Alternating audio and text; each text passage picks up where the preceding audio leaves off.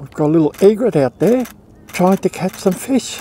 Beautiful morning down here at Osprey House. I'm hoping to get some osprey photos here this morning. Just took a few photos of this little egret trying to chase some food. The tide's about halfway out. This morning I want to talk about light, not the way that you think about light. As a content creator on YouTube, light is very important to me and to other content creators as well. Have you ever noticed that when you see content creators doing content for YouTube, we are always in good light, unlike where I am today. Now, right now, I am correctly exposed. I've got a fairly dark background, but I'm facing the dark area.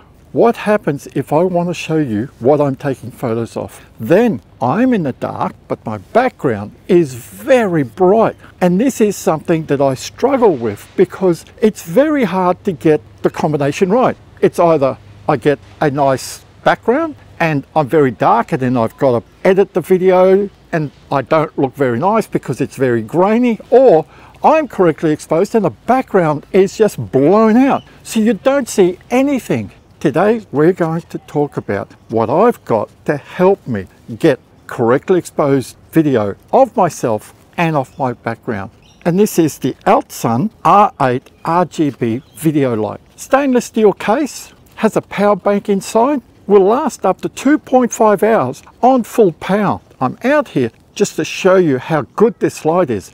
Then I'll quickly go back to my office and we'll discuss all the technical details of this light and why you might think about buying this light for your photography. Not just if you're doing content for YouTube, but when you're out and about, especially for astrophotography and you want to light up your subject and you get beautiful light. Not only can I use it in landscape orientation, but I found that if I use it in portrait orientation like that, all I'm doing is just highlighting myself and my background isn't affected too much. This is how I normally record videos. I got a beautiful background here, but can you see me? I am so backlit. This is how I normally record videos. And then when I get home, I have got to put so much processing, bring out so much of the shadows, and I look very grainy. But I want to show people this beautiful background, and I'm stuck. Do I blow out the highlights or do I just accept this? Because you want to see what I'm taking photos of or what I'm taking videos of. Now let's turn on the ALTSON R8 RGB light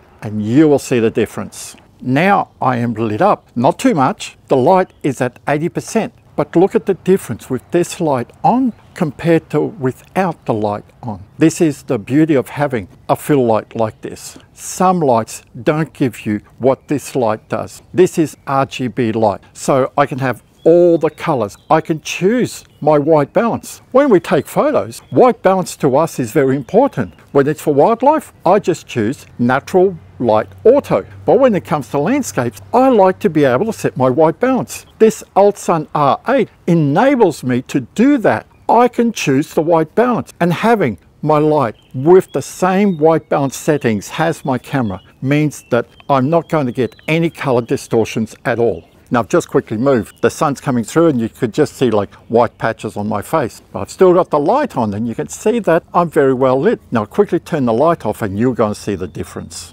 And look, now I'm in the shade, and it's not only that, my ISO that I'm recording at is so much higher. Just before, my ISO was only at 1000. Now it's at 4000, which means my video is going to be more grainy. I like going into rainforests and photographing fungi. This is going to be a great light for me. I can just put it on top of my camera and it'll give me that light that I want. Do I want just ambient light? Do I want stronger light so that I can keep a fairly high shutter speed? This light has so much potential. Before I go into the specifics of the ALTSON R8 RGB video light, I have to mention that this video is sponsored by K&F Concept. Just over a month ago, K&F Concept contacted me, asked me if I'd like to collaborate with them and to choose 2 products off their website for me to do a review. Once I've done the review, I can keep whatever I chose. I chose the ALTSON R8 RGB video light and also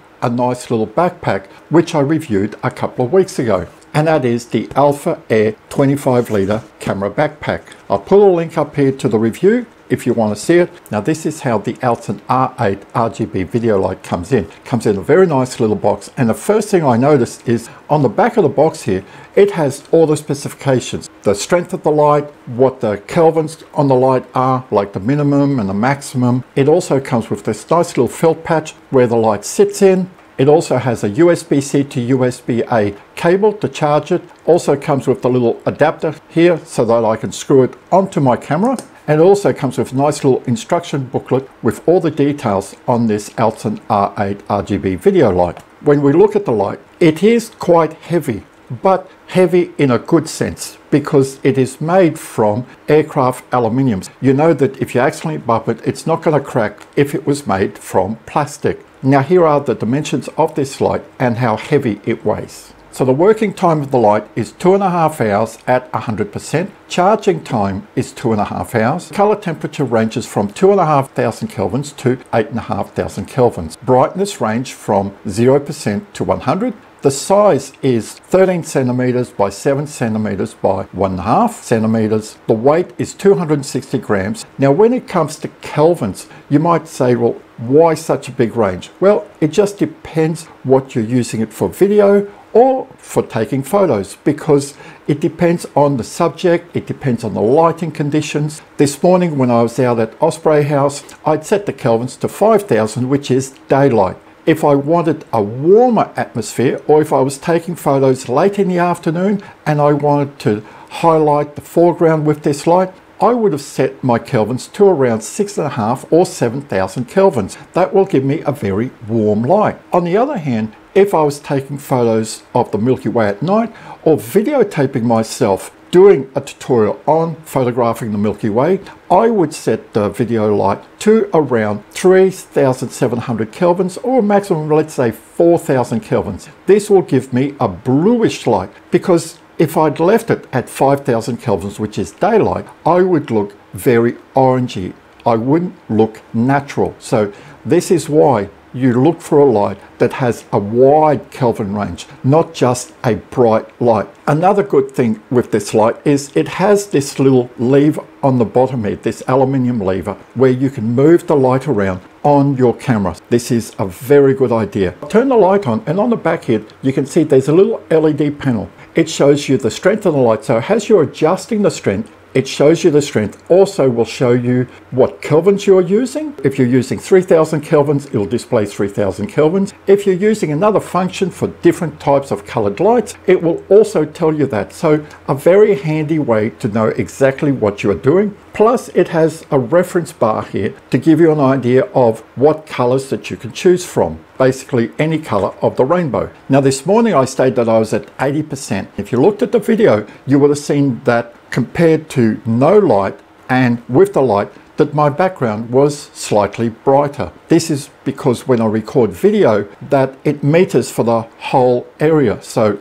as soon as I increase this light on myself, it also increased the light in the background, but still quite acceptable that you could see the background. You could see the river and all that in the background, and I was still fairly well lit. Now, like I stated, you have the little wheel here where we can adjust the power, and it just goes 10, 11, 12, 13, 14, and so on. But if I want to increase the light very quickly, there is a little button in the center of the wheel here which jumps the power by 20%. So I'm at 18 now, I'll bring it to 20. If I just click the wheel here, I'm down to 0. If I click it again, I'm at 20, I'm at 40, I'm at 60, 80, 100%. Very bright. If I want to go the other way, I just keep clicking it. I'm back down to 80, 60, 40, 20. Now I can just roll it back around to 10. This is a very good idea because you don't have to just keep turning the wheel. If I want to go straight to 80% from 0,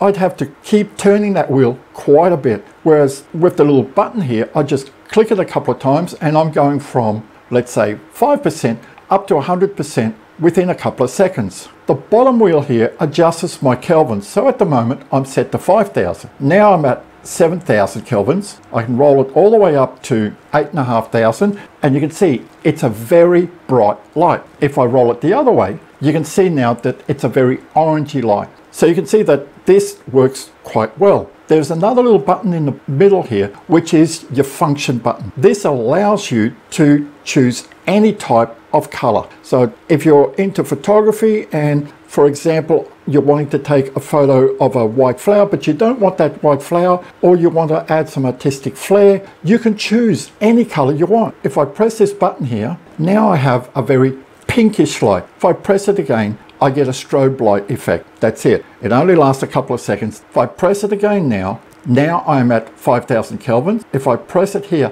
now I am in this function where I can choose any colored light. So I use the bottom wheel here, I can adjust it. You can see the light's changing color. If I go the other way, it just makes it more pinkish, purplish, and this is very good because although I state I like shooting at 5000 kelvins, which is daylight, if I'm in an area where I have old globes and they're giving off a very warm effect, I don't want to be looking the same color as those lights. I can adjust the color of the light to suit my environment. So even though I've got a very warm glow around me, I don't want to be warm, I can adjust this with this function to suit my environment. Now, not only does this light have quite a lot of features, but the reason I bought with this little lever on the bottom here is that I can turn this light into a key light. Sometimes you don't want the light facing you, because if you're like me that wear glasses, if the light is head on, you end up having a lot of reflections in your glasses. I can turn this light around like this and it becomes a key light. So the light is coming from the side, but my face isn't the same brightness. I've got one side of my face which is well lit and another side which has a little bit of shadow effect, which looks quite good in some circumstance. If you've noticed here, there's a little groove here. This is to put a microphone on, so I can use it as a key light and a microphone. If you're doing camera vlogs or if you're videotaping a family event, you've got your light here, you can put your microphone on top. You don't need an extra attachment to hold your microphone, which I find is very good. How would I rate this light? Well, I rate it very good. It has all the features that I want. It already comes with a diffuser, so you don't have to look at buying a diffuser because some of these lights don't have diffusers. And a diffuser means just that, it diffuses the light. It makes the light more even. It is well built. The only thing that I think that could be improved is that instead of a 7-watt light, I would like it to be a 9-watt light to give me more light if I needed.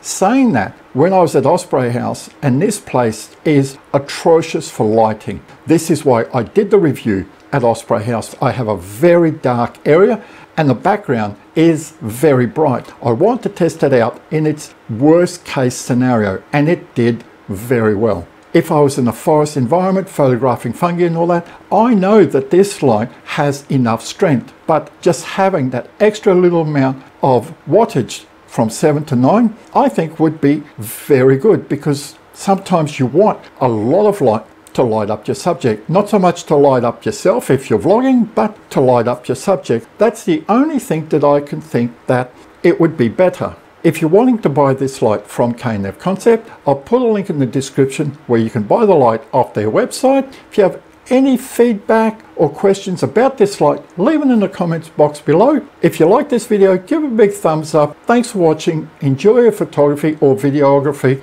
I'll see you next time.